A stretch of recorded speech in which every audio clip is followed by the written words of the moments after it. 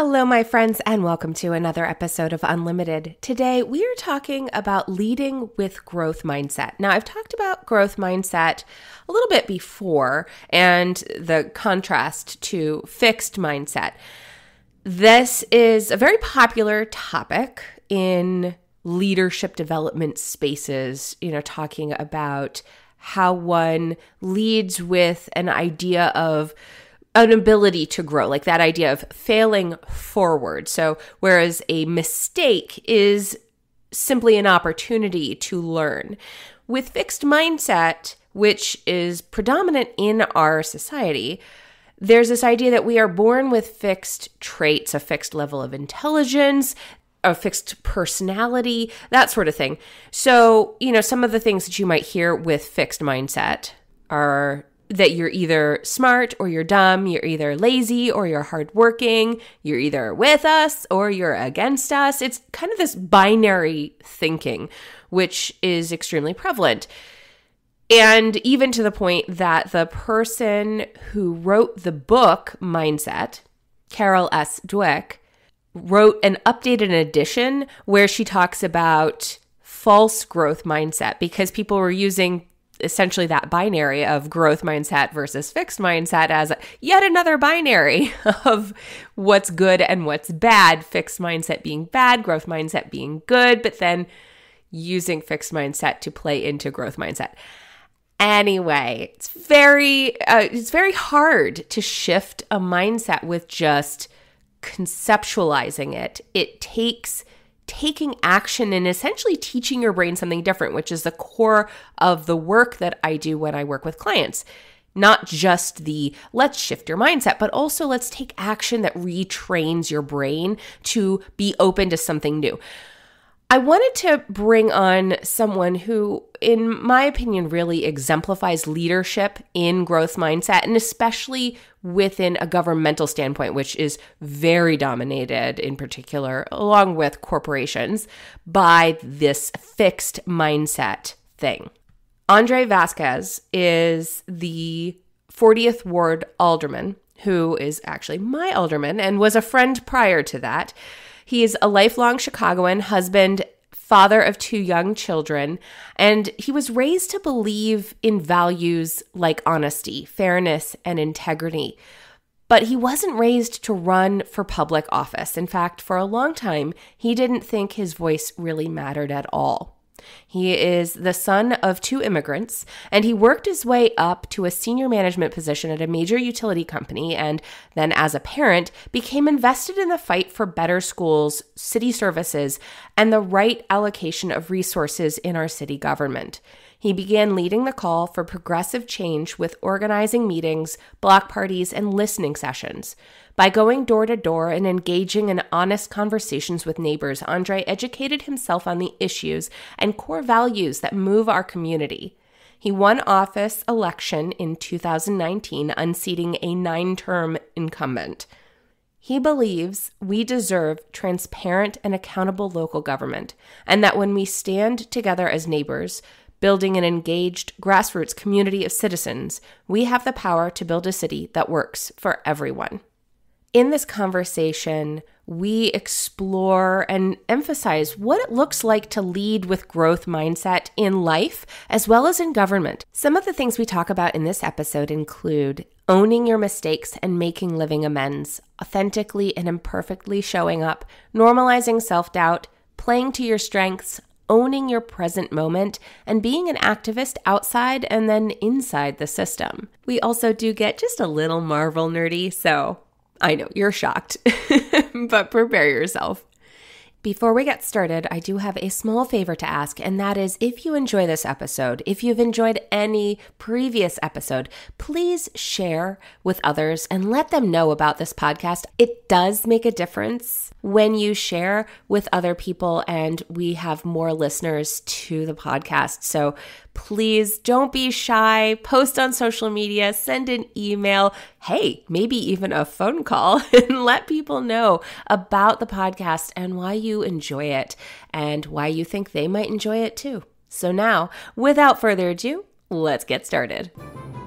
Hey there, I'm Valerie Friedlander, Certified Life Business Alignment Coach, and this is Unlimited. This podcast bridges the individual and the societal, scientific and spiritual, positive and negative, nerdy and no, there's just a lot of nerdy. Come on board and let's unlock a life that's as badass as you are.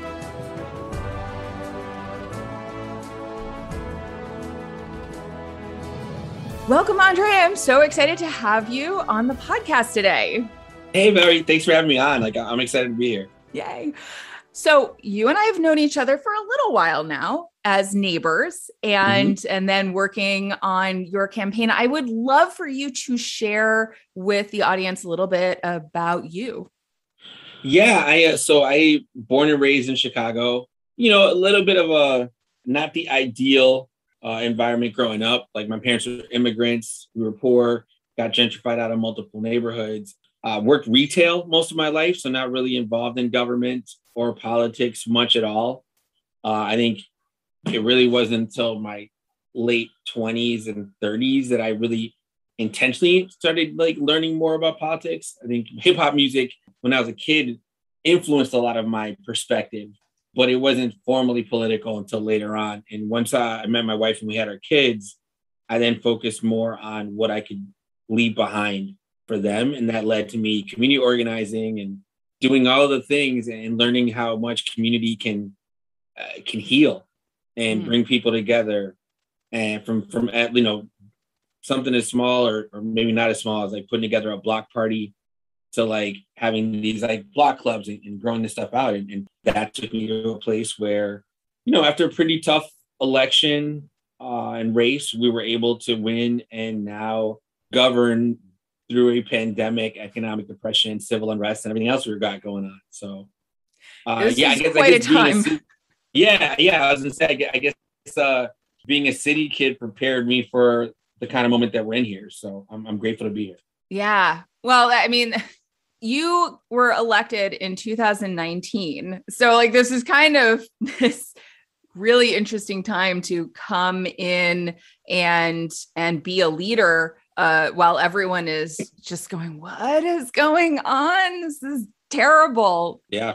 We met as neighbors when my husband and my family just moved to Chicago, and you were someone who really helped us acclimate to the neighborhood and meet people and kind of get to know what was going on around this space, how we could get involved, and then all the work in our block parties. And I've always found you bring the fun into a space so that it's not as awkward to connect with people. So I wonder, what has that been like for you, especially during this time to help people? I'm not really a big fan of this term, but the term that comes to mind is raise their vibration, as it were, to be able to, when everyone feels so depleted and so exhausted and weighed down with the world, to help people re-energize, to be involved and harness the moment that we're in to actually make change happen. Yeah, no, I appreciate you framing it that way. I think I always consider myself somewhat like a socially awkward extrovert, which is a weird mix. But when I was working retail jobs, selling phones or a bookstore or whatnot, people would always comment on you've got so much passion and energy. And I've always had that kind of, vibe, but I also feed off of it. So whenever I'm interacting with people, I'm excited to hear about people's stories and perspectives. And I don't know if that's because when I was growing up, I wasn't very talkative or I wasn't really outgoing as much, that now I draw enough joy and energy from it that it's second nature for me to put that back out. So even in a time where, we are going through so many difficult things, I need that. When I go visit a block party and I'm talking to everyone, that feeds my soul a bit and allows me to bring that back to people. So I just think it took me a while to figure that out. Now that I know that that's how I am, it's just a healthier way for me to kind of move. And I think people appreciate it. And I do. So it's a symbiotic relationship that I don't know that people get. I get as much as I give when it comes to that stuff. Yeah. I mean, that's kind of the definition of being extroverted, right? Like being around people gives you that energy. I'm the same way. And I love that you put it in that way of like the socially awkward extrovert, because I definitely have felt that. Like I never felt like I fit in with spaces, but I wanted to. And I really like people. And then especially with the pandemic and then coming back and interacting with people, I'm like, I do not know how to interact around you. And I love your transparency within all the things of who you are, being willing to show up and just be like, this is where I'm at and it's not perfect and I'm learning too, and kind of inviting people along with you. Like you make it so much more accessible to not know things, if that makes sense. Like it's okay to not know what you're doing and or how to be the person that you want to be, but just the striving for it is what really matters. And it creates a space for that to happen. I would love for you to share a little bit about like your journey with getting to a place where you were able to do that. You've had to do some of that in the public spotlight in a way that most of us don't have to. And that's been powerful to watch. Yeah. I think because I was one of those kids who like didn't have friends and didn't talk to people up until maybe high school, where you find like your crew of your island of misfits that you're like, okay, this is our people or whatever. Right. But what I noticed, and I've been when you're in that kind of space where you're not meeting people for that long, you become a lot more observant and also stuck in your head and sometimes reflective in good ways and bad ways. So I think for me, I've always kind of been able to, if anything, I used to feel like I was overthinking. Like I couldn't get out of my head when it came to stuff, right? I think so that felt like a challenge, but getting into rap music and then being able to get in front of people before I knew how to express myself and then deal with like my inner emotions from being outside of a community, the first thing that would come out would be angst and anger, and like being the battle rapper kind of fit. And you know, some of us know through the election, like hip hop and things that I had said at the time were like misogynistic and homophobic, because rap music carries a lot of that. So I think for me, I just saw it as a way to release this anger and angst that I had.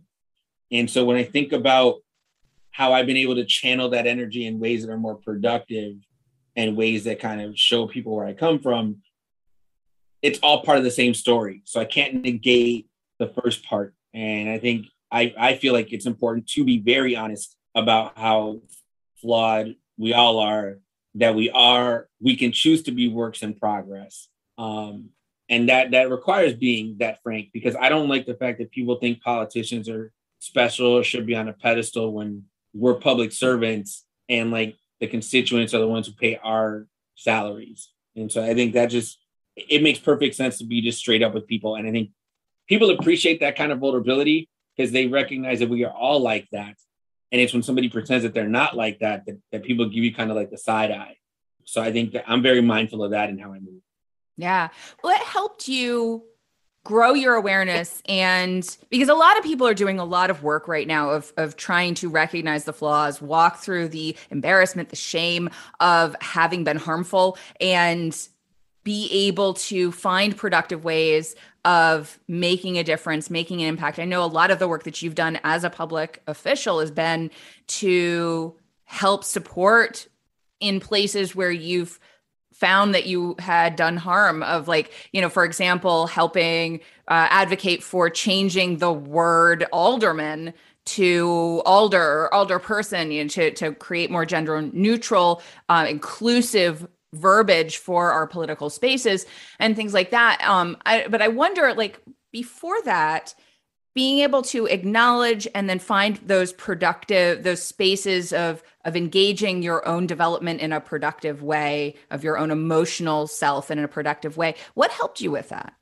Well, there's a lot of things. Like, I think I was heading in a trajectory that didn't feel healthy to me, to the point that I definitely felt like I was rock bottom.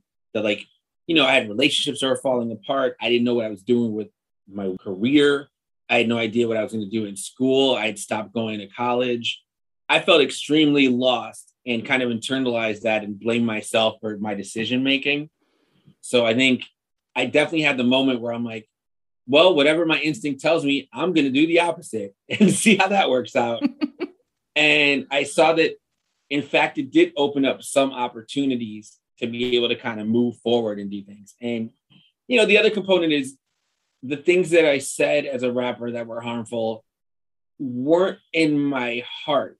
And I don't mean to like say that facetiously, more than like I had general angst in those feelings I was trying to get out and channel and direct in a certain way. But I still worked retail. And when you work retail jobs, you interact with every identity and everything on the planet. So I would be so cool with everybody while still, it was a conflict in me that I didn't really clarify. There was a dissonance there that thankfully I had a lot of patient people who were friends of mine who would help walk me through some of that. And then later on, as I became an organizer, part of organizing is being able to tell your story. And that is very much part of my story. And I would say, I always think about what were the things that caused me to be that way growing up? What was the context and the environment? And so when I think about changing the term alderman, the alderperson, or having like writing the ordinance that got us to put pronouns on our business cards and stuff like that, it's that context and people seeing that kind of language all over that influences people when you're younger. It's why I think teaching, real sex education and LGBTQ history in schools is important, because when you learn that at a young age, it helps you move through the world. And then when you don't have that, you're left with opportunities to not necessarily be as inclusive as you can be. So I think, again, because I overthink everything, I'm always looking at it as like a puzzle. And I'm like, well, how do I solve the problem of what I went through? Okay, these are the things that I'd work on. And that kind of led me to make sure we were making inroads on those things. Yeah. Well, I love that awareness, because so often, especially in my industry, there's just so much focus on the individual. And I like to make sure that we're always recognizing that we exist in a societal context. Like a lot of what we take in and the ways that we learn to express what's going on inside of ourselves or not express what's going on inside of ourselves are things that we've picked up and that we've learned from the society around us. And so that acknowledgement of being able to look at it and go, okay, especially as someone who is representing people, taking it out of just that individual, like what is this societal situation? How can I impact that? And I think that even when you're not a representative, it's important to remember that, because we can make such more effective approach to the dynamics and the situations that we find ourselves in as individuals experiencing and relating to a societal context. You said something that really jumped out to me also within that of recognizing the overthinking. And one of the ways that I recommend talking about or encourage people when we talk about the overthinking is bringing people to the table. And that's been a big conversation recently, bringing people to the table and having those perspectives so that you're not just stuck inside of your head. And you've often referenced pulling from your experience in community and what community has meant to you and engaging that here as a representative. I'd love for you to talk a little bit about that idea of bringing people to the table and having those conversations and building an active community. Yeah, I think it's interesting, right? Like we move in a society where we are very much feeling like it's an individualistic culture where I believe it needs to be a more communal one. And there are byproducts of it being that way. So when it's so individualistic, everyone's in their head, everyone's insecure and doubts themselves. Everyone feels like when they make a mistake, it's the worst thing on the planet. Shame makes it feel like the world is imploding around you. But those are all things that you are telling yourself how to feel, or you're going through the process internally, which is why, like, it might feel like to an individual that the world is imploding, but everyone else in the room has no idea. Like, it's not that big a deal.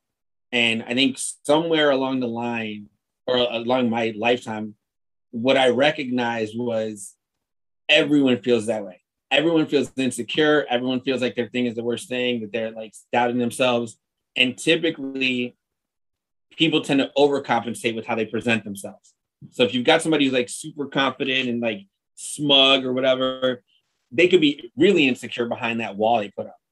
And for me, some of that root cause was feeling like you're not part of a community. Like when you feel like you're isolated from a community, you're excluded out, you ruminate in those thoughts. And if anything, you might try to find other people and create your own subculture that then is resentful of the larger group. So we do all these things to divide each other, and none of those things solve the problem. So again, when I look at like the puzzle, I'm like, well, the way to solve that is by making it intentionally inclusive, where everyone comes to the table and have those conversations.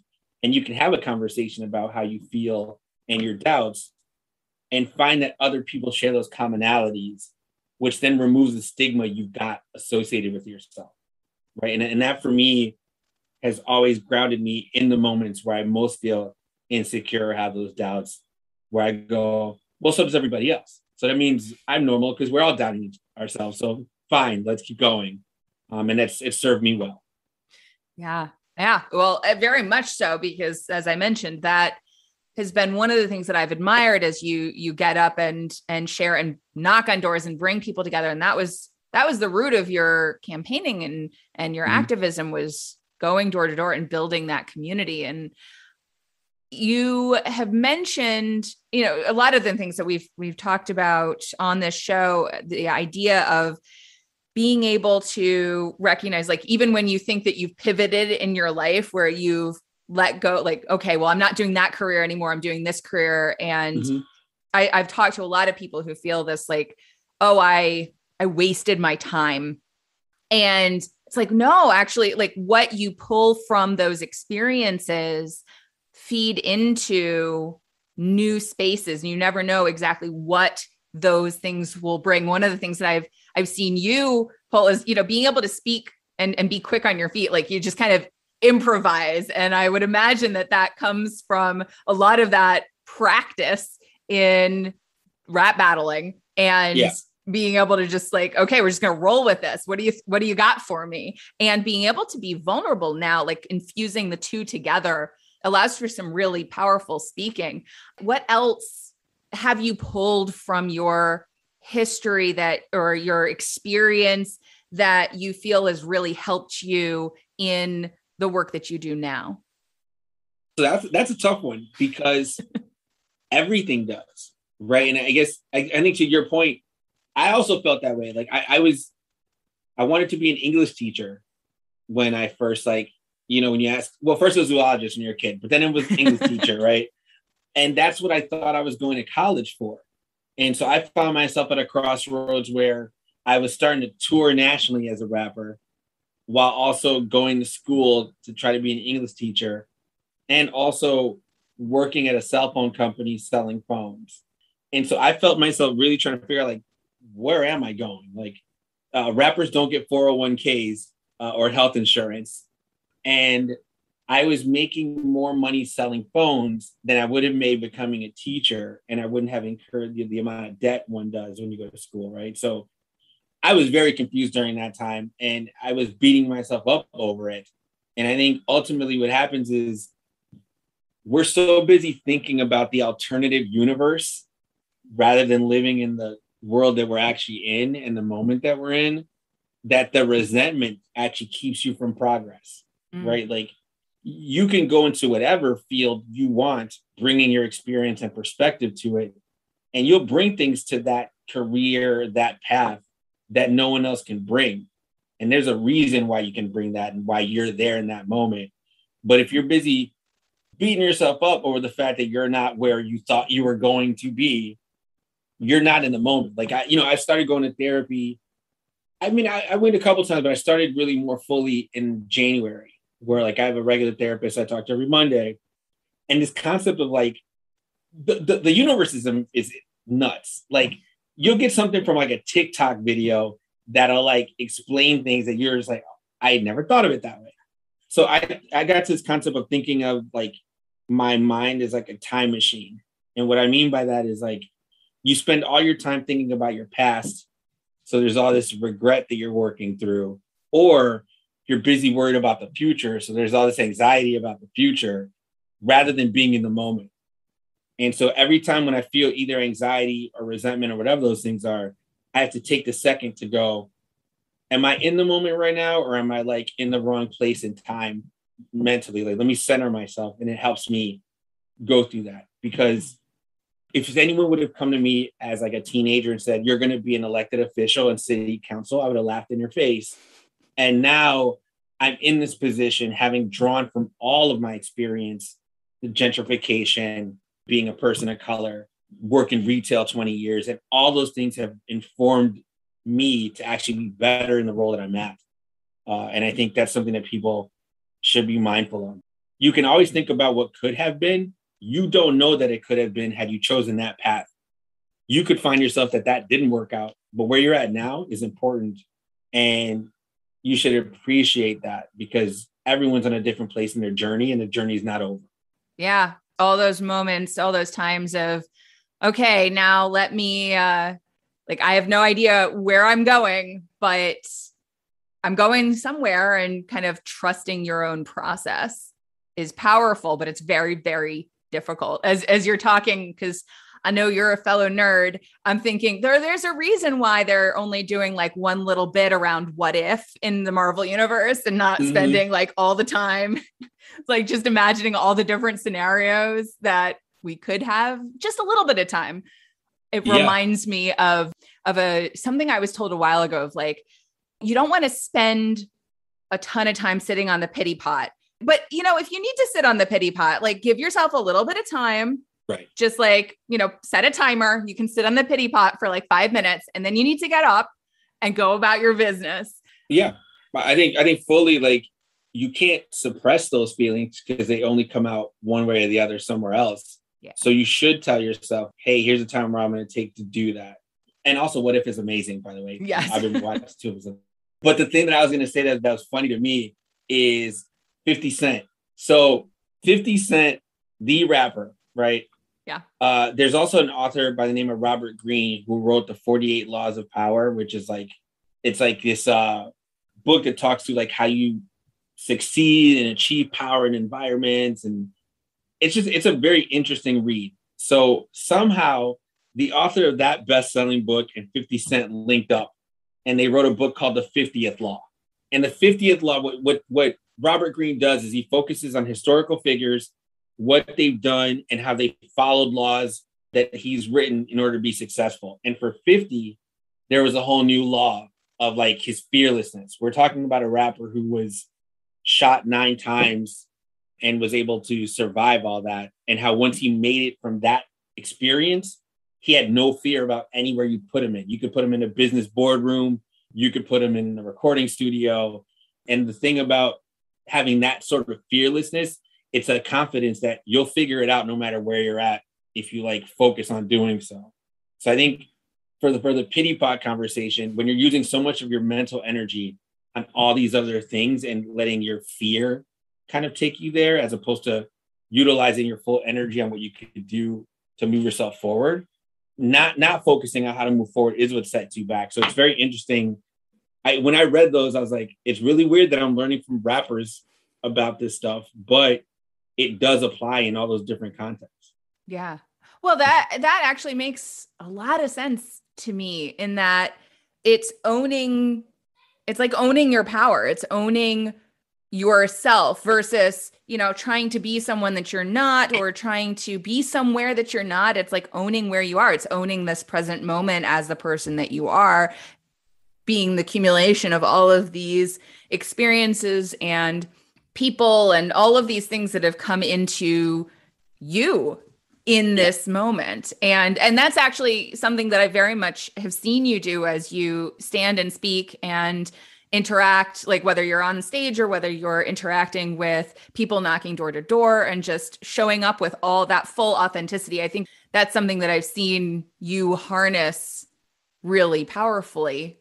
And I'm curious, because because you've gone from, I mean, all of these experiences and then moving into activism, one of the things that I see a lot and I'll talk a lot about is like the energy that you show up with and the way that you show up. So there being self-possessed and then taking that and knowing the kind of energy to show up with in the given situation that you're in, not in a way that's necessarily like I have a whole episode where we're talking about the idea of tact and the problematic nature of like trying to make other people comfortable, but Yeah. being able to engage in a powerful way with another human being or group of humans.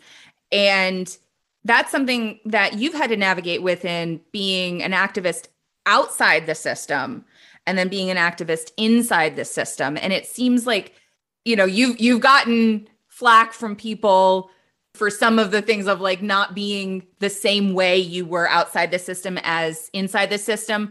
Mm-hmm. But there's always this movement forward. I'm really curious about like, what has that been like for you to be an activist in both spaces?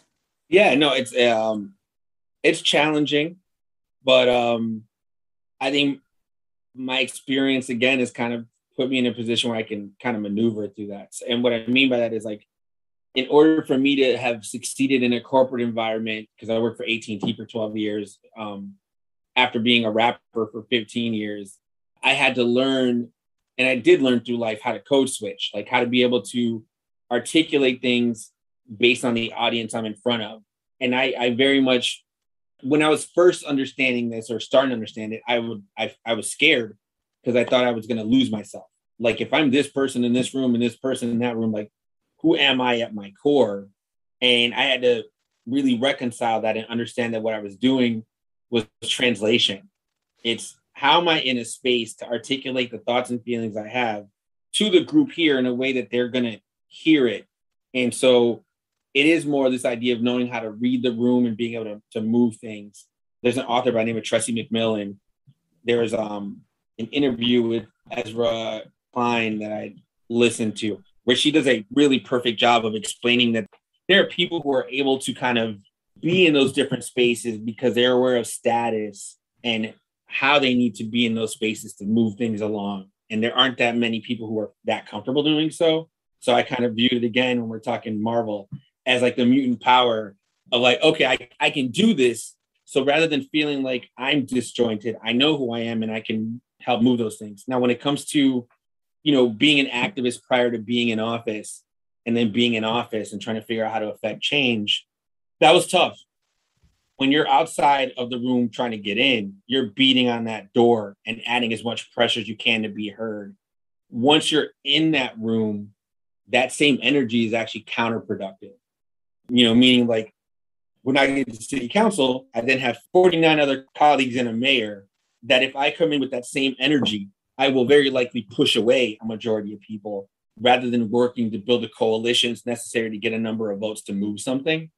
And so I view it more as like part of what the role actually is. An activist should be the one applying pressure as the public has demands.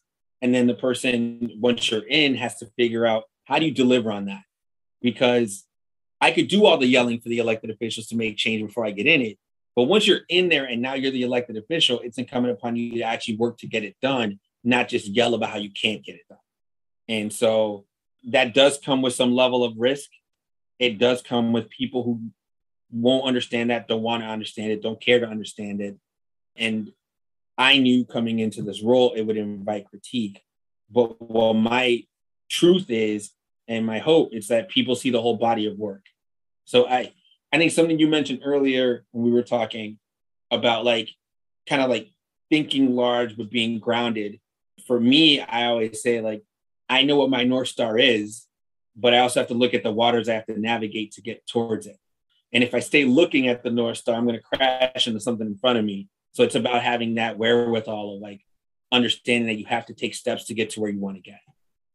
Yeah. One paddle at a time. Yep. Yeah. 100%. Yeah.